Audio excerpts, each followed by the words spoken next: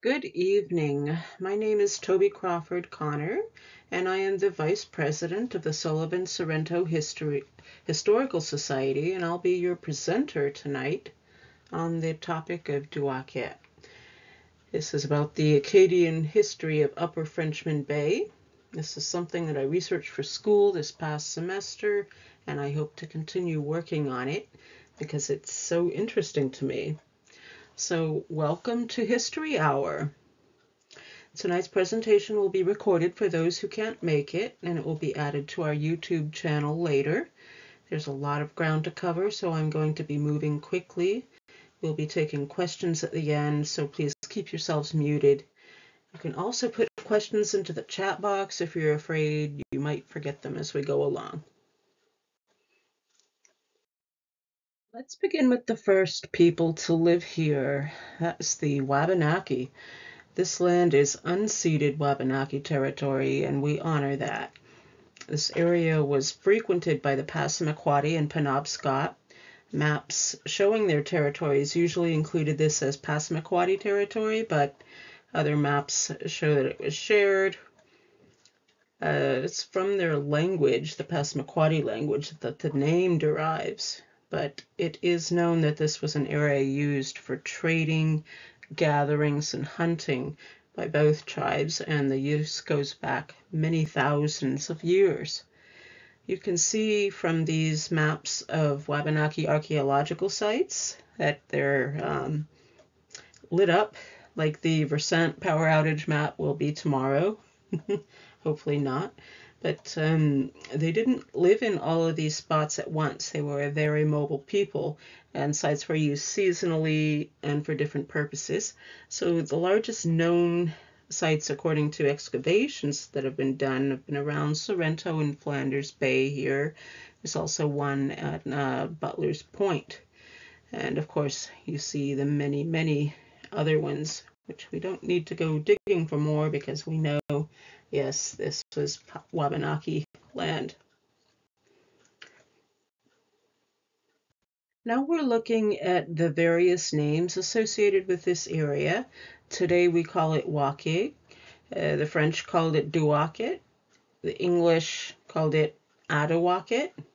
And these were all taken from a Passamaquoddy name for the place, which was Adowakeag, which means a cane or horseback, not actual horses because they weren't here, but the shape, where the water runs out very strong.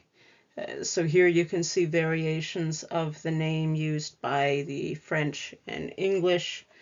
They all vary quite a bit in their spelling. You see les Douakes, Douaquet, Adowaket. There's Douaquesque. They're all pronounced the same, essentially, despite the many varied spellings. And then there's just a note on the current name that we use to refer to this area, which is Waukeag. This first appeared with the New England settlers who came up around 1760. The word Waukeag means seal in Abenaki, or Akik in Passamaquoddy. And there was an island off southern Maine that was referred to as Waukeag at some point back during that time. And the new settlers probably went with that name because it was familiar and it sounded similar to this Waukeag name that they were used to. Though in taking this on, they did lose the original, the meaning of the original name. So Waukeag is actually a colonized version of the original name, which was Adwakiski. This map shows the geographic point from which the name derives, and that is Falls Point here in Sullivan. It's a sandy glacial cane that curves out into the river, forcing the tidal falls through. So that's the feature that this area was named for by the Wabanaki thousands of years ago. The name continued to be used by the French and the English, and today in its current form, Waukeag. Now we're in Acadia. This is a basic map. It shows the boundaries of French Acadia, and you can see it extended to Penobscot Bay, which is where Pentagouet was, which is modern-day Castine. The border was disputed because the French, for a while, they insisted that the Western Acadia border was at Pemaquid, and the English said no, their border is further further east, and so this area was fought over for pretty much the entire time of its existence, exchanged back and forth between the English 7 or 8 times. And before it opened to Protestant settlement in 1759, this was pretty much the wild east. It's inhabited by the Acadians and Wabanaki. And then, of course, the boundary between Maine and Nova Scotia, or New Brunswick now, that wasn't settled until well after 1800. Where exactly was Douaquet?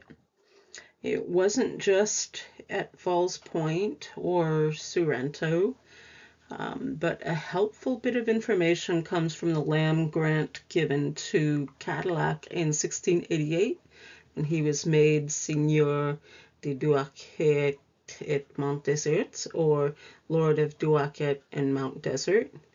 And this 1702 map by Franklin was made with that in mind, and you can see Douaquet labeled as the land there. In the center, you see the river Douaquet, which would be the Sullivan River, and Douaquet Point Douaquet, that would be Sorrento. And then just to the right of that, you can see Point Escude, which is Scudic Point. So the French and English of this time, when they referred to Douaquet, they usually were referring to Upper Frenchman Bay around Sullivan Harbor and the land thereon. Here are a few examples of early French and English maps showing the place. Keep in mind that cartography was relative at the time, so none of this is accurate to what we consider accurate maps today.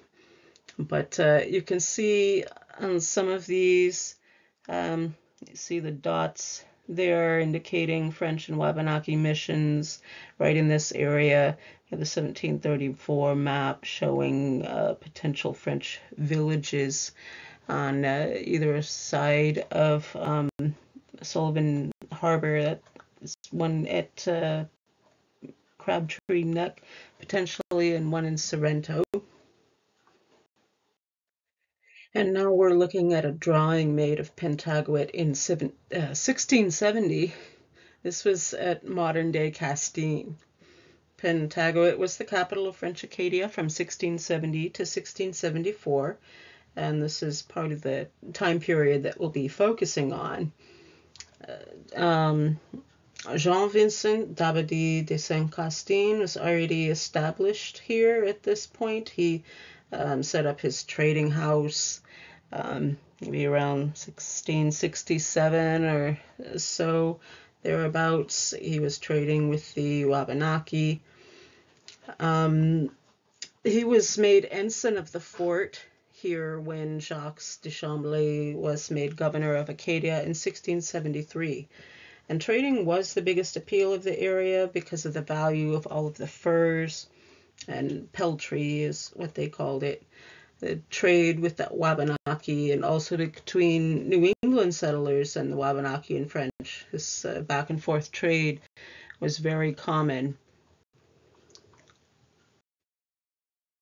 And this little map that I made shows where Pentagouet was in relation to Douaquet, and the route that would have been taken by the locals with the Wabanaki and French for quick and safe access between the two. It go from Pentagoet through Eggemogan Reach into Blue Hill Bay, and then the Mount Desert Narrows, and then you would be at Douaquet. And you can see here the advantageous position that Douaquet was in, because it was tucked back. From there, they could see any ships approaching from around Mount Desert Island, any attacking English ships. And they could also see out into the open ocean, as you can see indicated on the lower right-hand side. That is access to the open ocean, and they could do all this without being seen because of the various little islands and things that were covered in trees. So they were quite protected and hidden back in there, and it's no surprise that this would become a safe harbor for Acadian and Wabanaki operations for years to come. To understand some of the following events that took place, we have to look at what was going on back in Europe at the time, and that was the Franco-Dutch War and the Third Anglo-Dutch War. They were fighting over land, of course, and Prince William of Orange was involved, and Louis XIV of France. They were the monarchs at play, and actually the French and English allied themselves against the Dutch for the first 2 years, which is important to us, and you'll soon see why. And the English and Dutch, they did sign a treaty of peace. That was the Treaty of Westminster in the summer of 1674. All of these things bring us to the following events. Is the Dutch corsair or buccaneer, privateer, pirate, Urian Arnouts. This was also during the golden age of piracy, where naval warfare and plundering were rampant on the high seas. Arnouts was based out of Curacao, and he was commissioned by the governor there to head north to attack French and English ships, since the Dutch were at war with them. And he did this happily. He captured a few ships on his way north, but by the time he arrived in New York in July 1674, he learned that the English and Dutch had made peace with that treaty, and that New Amsterdam was given back to the English, which upset him a great deal. He had been looking forward to continuing his plundering, and now he was missed the boat, so to speak. But in Boston, he met with a Massachusetts fur trader named John Rhodes. And Rhodes told him about Acadia, about the bounties there, and he was familiar with it since he had gone there as a trader, so he volunteered as a pilot for Arnouts, and said that Acadia isn't really defended, and since the Dutch and French are still at war, well, we can go and plunder that all we want. So Arnouts raised a company of men from Boston. This is mostly local men, and of course some of his crew that he brought up. They headed out, and in his ship, the Flying Post Horse, and they took Pentagoet. It took about an hour for them to capture the fort. Some accounts say less than 2 hours, but I've seen more primary sources saying about an hour. They took Chambly prisoner, and they took St. Castine, but not before torturing him with brimstone matches, probably burning him on his feet and such. So Arnouts, he placed bottles in the ground, declaring that this land was now New Holland. They went on to take the French forts at Machias and Jemseg on the St. John River. And one neat coincidence is that on the same day, or around the same day, that this Dutch pirate was taking Pentagouet, back in Europe, the French and Dutch engaged in the Battle of Senef over French Flanders. And that was the bloodiest battle of that war, with something like 25,000 men dead. And back in Boston, Arnotts, he sold his loot, including one of the cannons from Pentagouet. He stayed there in port long enough for his ship to be repaired and readied up. And during that time, he was approached by a few New England fur traders who wanted to know if they could still go to the eastward to trade.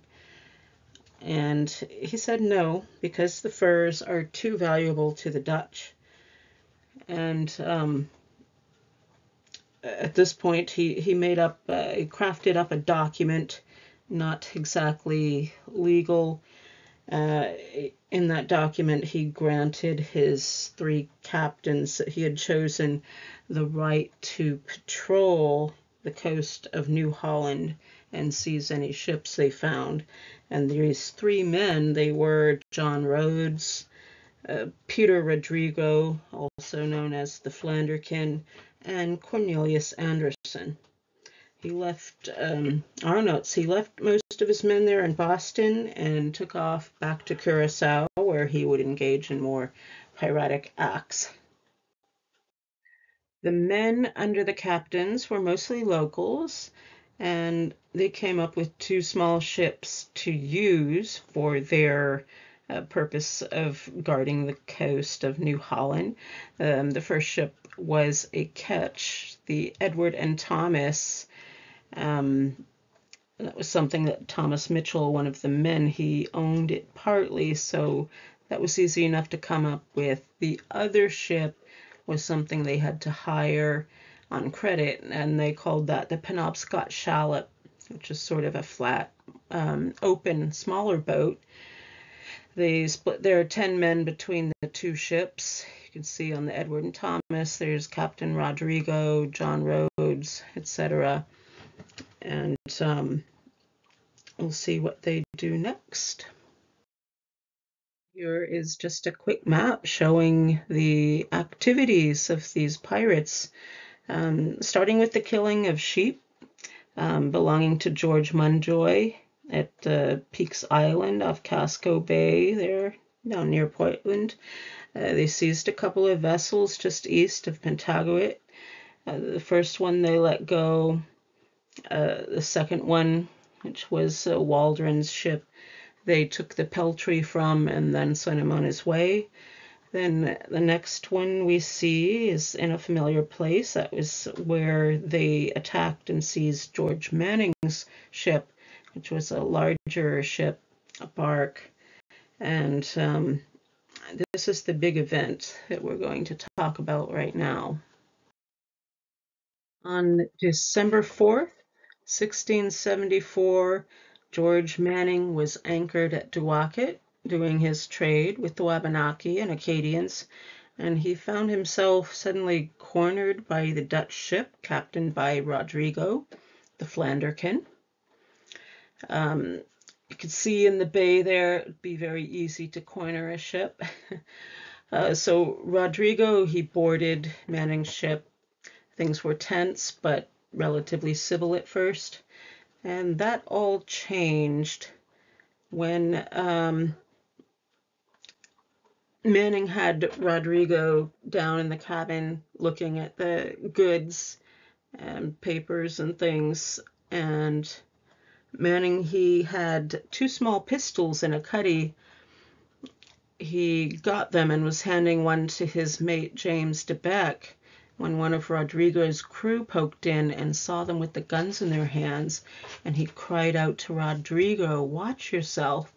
So this alarmed everyone, and they ran up on deck, And after a moment of confusion, they had their pistols drawn, all of them, their pistols drawn and leveled at each other. And it stated that in the depositions that Manning had a blunderbuss, and he had that. He tried to light it, but in the excitement wasted the spark, could not get it to fire. So at that point, the pirates all fired their pistols, and Manning was shot through the hand, and no one else was injured, which makes you wonder about the accuracy of those shots. So then Manning's mate, James Douaquet, he's a young man, he's dragged aboard Rodrigo's ship, and Rodrigo proceeds to beat him in the skull. And when Douaquet raises his arms over his head to protect himself from the blows, Rodrigo slices his elbow open with his cutlass.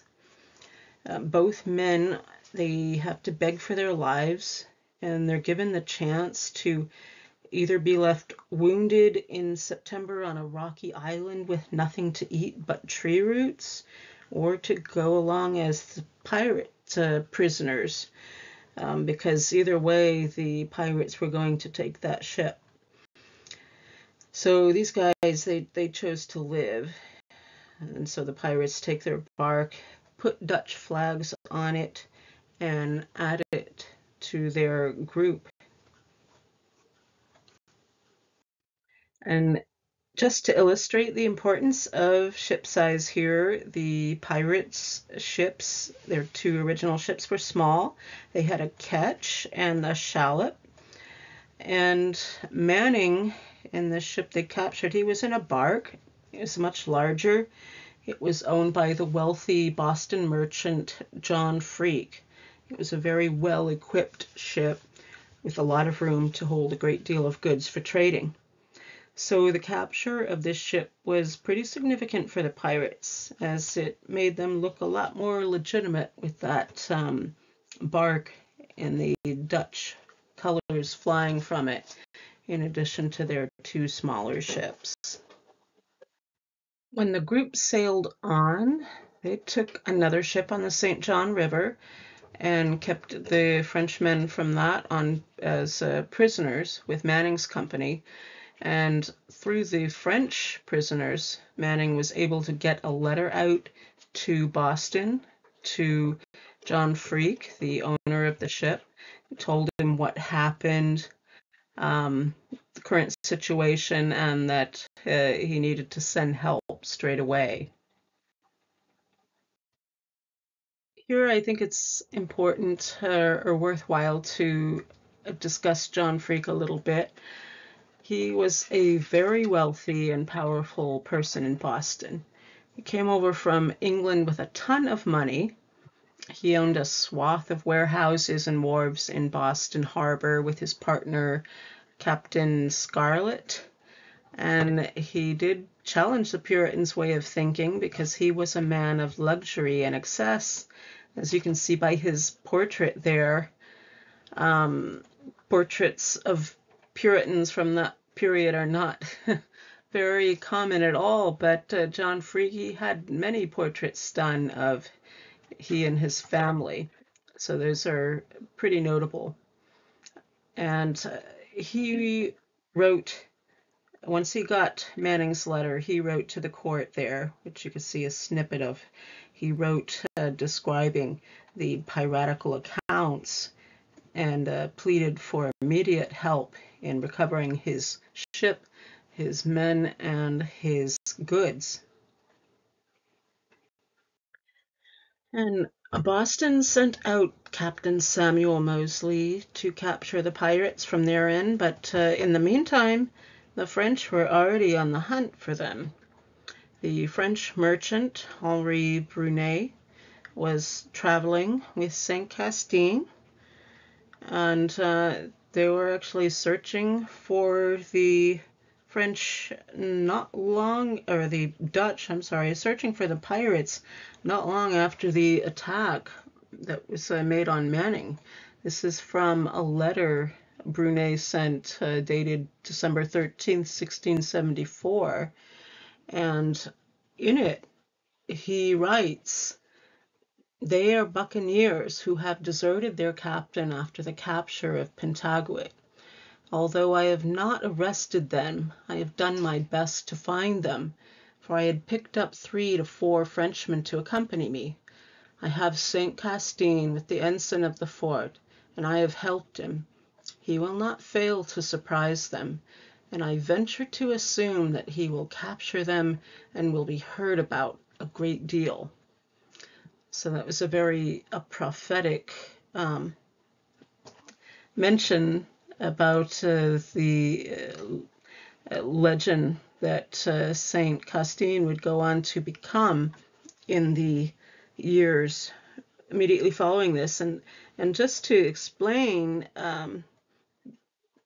so earlier, the August before, Saint Castine had been captured by the Dutch, but he escaped at some point and made his way up to Quebec, and there Frontenac gave him a mission to unite the Wabanaki with the French against the English, and we'll hear more about that down the line. So the pirates, they were captured, of course. This was sometime in March, where Samuel Mosley is sailing to the eastward, and he encounters a French ship with St. Castine aboard. I'm not sure if that was Brunet's ship at that point or another one that he had acquired, but they teamed up in their search to go after the pirates. They surrounded the 3 pirate ships near Machias, where they had set up a trading post or trading house. And as the French and English ships drew near, Manning seized the opportunity to turn his ship, still flying the Dutch flags, turn it against the pirates and start firing at close range. So the pirates quickly surrender, and Mosley has St. Castine do the honors of seizing all of the booty from the pirates, while Mosley goes and fetches one of their men, one of the pirates, who is still on shore at Machias, and they take them all to Boston as prisoners to be held on trial for piracy. The trial in Boston, it's a huge deal. The events of the pirates, these were traitorous and scandalous, and especially because most of the pirate crew were homegrown. And it was an eventful trial, too. One day, while in session, John Freak and Captain Scarlett were aboard one of their ships inspecting the cargo, and this was within sight of the courthouse. And there was a freak explosion on deck, no pun intended, which killed John Freak instantly. And Captain Scarlett lived long enough to draw up a will in which he left a massive sum of money to a church in Boston and a library, among many other things. And also present at the trial was Increase Mather. You see his portrait here. He was the Puritan clergyman, most known for his association with the Salem witchcraft trials and being the father of Cotton Mather. But he was there, and he preached a very long hanging sermon prior to the sentences of death being handed out.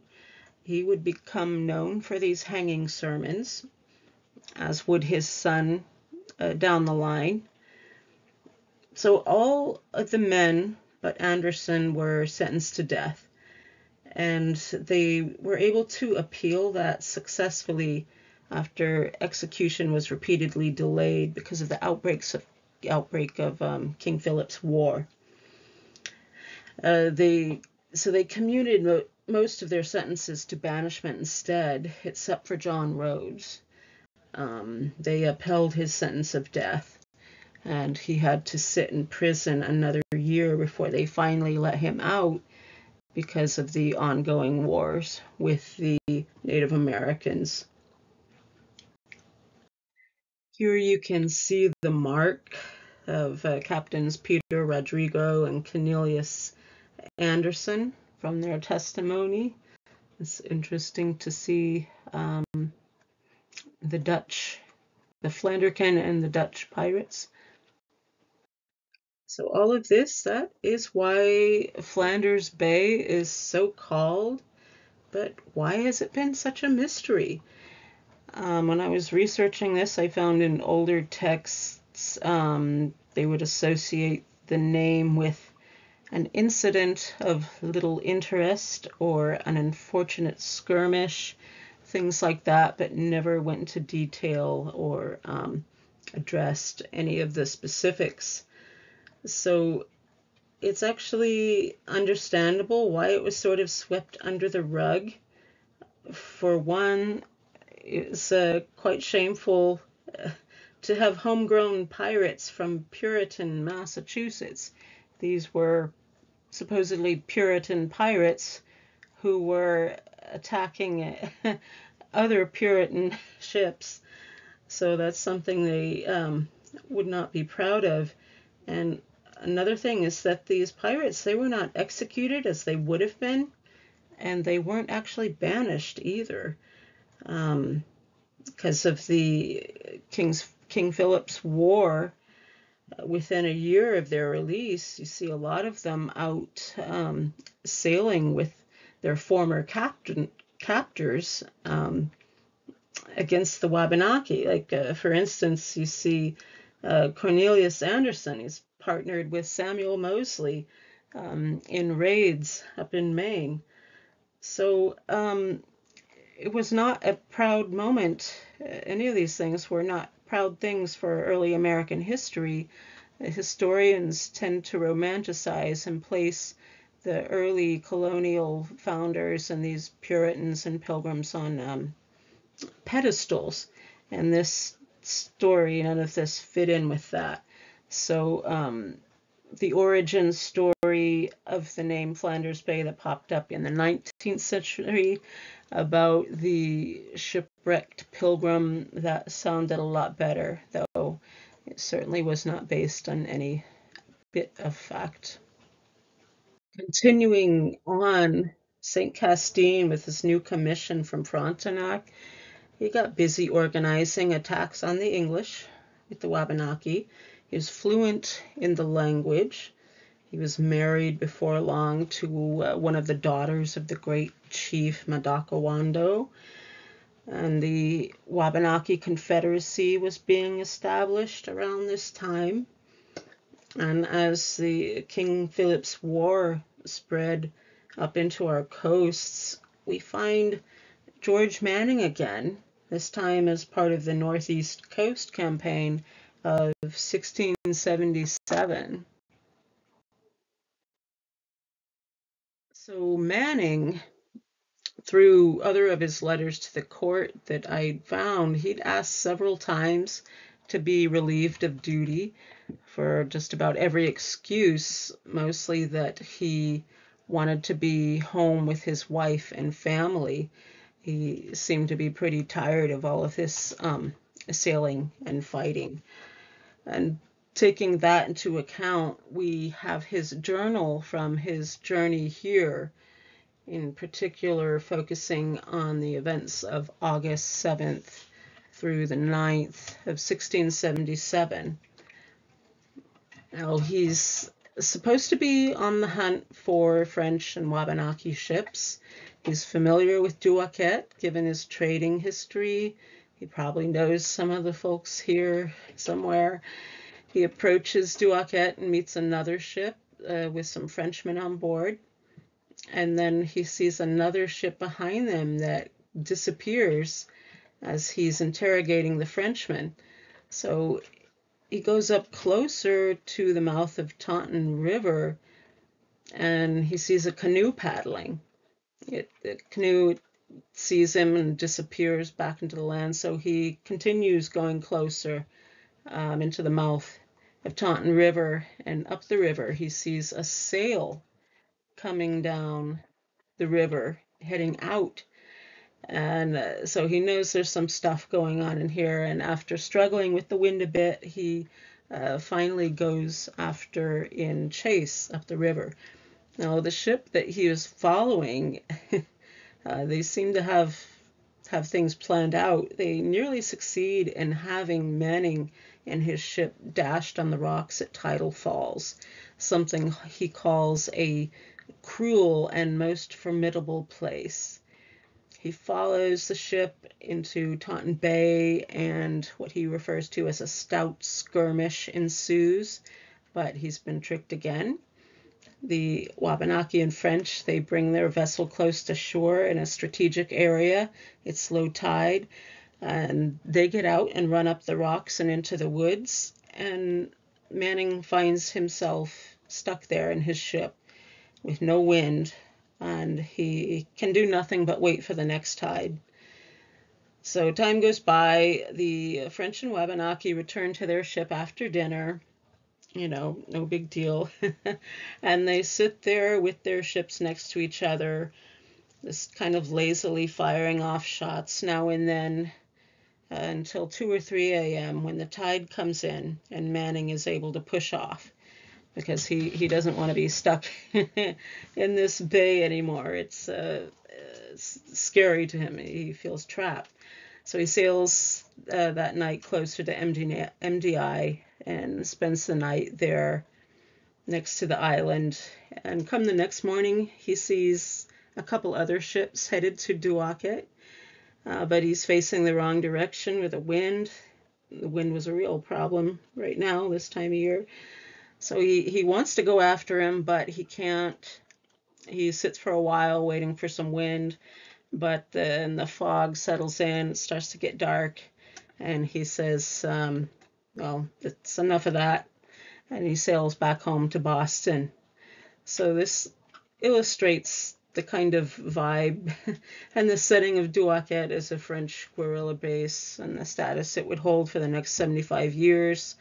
It is probably one of the earliest accounts of Europeans coming into contact with the tidal falls here and Taunton Bay itself. So that's really interesting. So I do have to mention Antoine de la Mothe-Cadillac. Even though he was not a very nice person, he did create the seigneury of Douaquet and Mount Desert, and a century later, his granddaughter came over from France to get away from the French terror that was underway leading up to the French Revolution, and she laid claim to the original land grant and had the backing of Revolutionary War hero Lafayette. So this was granted, though she only got the eastern half of MDI and the land up to Sullivan, which you can see the French line on the 1803 maps by James Peters of Sullivan. And there's more to that for another time. So we're back in Acadia, and Saint Castine is returned to France in 1701 to settle his estate, and he's left his 3 Métis sons behind. They are Bernard Anselme, Joseph, and Bonace. In 1703, following a brutal attack by an English privateer, the Wabanaki and French at Pentagouet relocate to their safe haven of Douaquet, where they remain for the next several years. Here, Anselme and Alexandre de Belle-Isle, who was a grandson of de la Tour, they and their mixed families camped out while the English waged war against him. They were pretty safe, tucked back in Upper Frenchman Bay. And then in 1710, we find mention of Anselme. He was hosting John Livingston, who is kind of an ambassador He was requesting his help to deliver news of Port Royal's surrender to the English to Quebec. And St. Castin was the ideal candidate because he was also a sort of ambassador between the English and French and Wabanaki. And he also was very familiar with the area, getting up to Quebec and back without any trouble. So while Livingston was at St. Castin's house, which is at Douaquet, or current-day Sorrento, he reported very civil and friendly treatments, with plenty of food, native dancing, song, and a comfortable bed. In 1714, Anselm went to France to settle his father's estate, and this left Joseph in charge.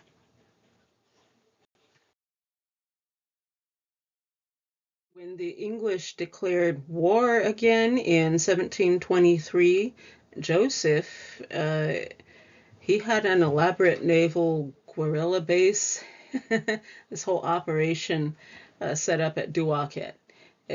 From here, he defended the coast for the next 2 years with the Wabanaki. And by this time, the Wabanaki, they were skilled at building their own sailing ships. And they used this bay as their supply and repair station. So it's a probably, sophisticated, rugged for the time, quite an active place throughout the French and Indian Wars. And the French continued on there. A 1734 map shows them at Douaquet and Crabtree Neck, which is also recorded as having the remains of a French settlement later on. And then in 1751, several French inhabitants are reported as being there along with their ships. There was another mention in 1754, but that's dubious because of the situation with the French one, or the English wanting to stir trouble with the French in order to get rid of the Acadians. And they were mostly gone by 1759 when the English settlers started moving in, though a few remained scattered about. And then we have the subject of treasure. So this is from an account in 1902 by Helen Campbell Hill. She said, John and Josiah Bean's mill was near the head of Morenci Stream for sawing lumber, and their farm extending down to salt water. In 1841, on this farm near the shore, French gold was plowed up, along with cases of silks and other dry goods which had been buried by the French for safekeeping during the French and Indian War.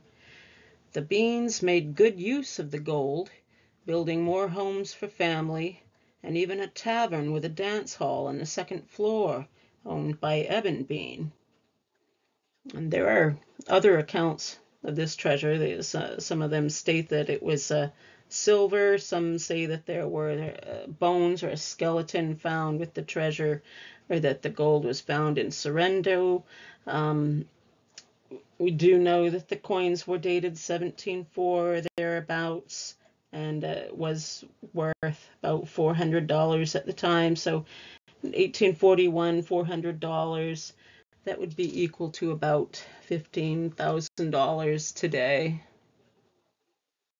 And then I found just last night, actually, I found there was an 1859 account written about the coins found there.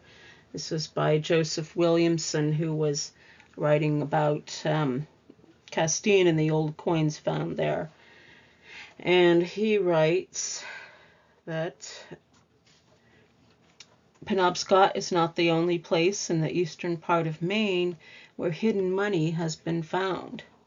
About 15 years ago, which would have been about 1844, in the town of Sullivan, at the head of Frenchman's Bay, a farmer, in plowing a neck of land in front of where the Ocean House now stands, turned out an old earthen pot containing nearly $400 worth of French crowns and half-crowns, all bearing date about 1724.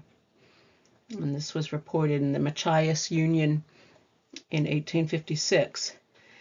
The coins wore a bright appearance, but the pot crumbled in its contact with the plow.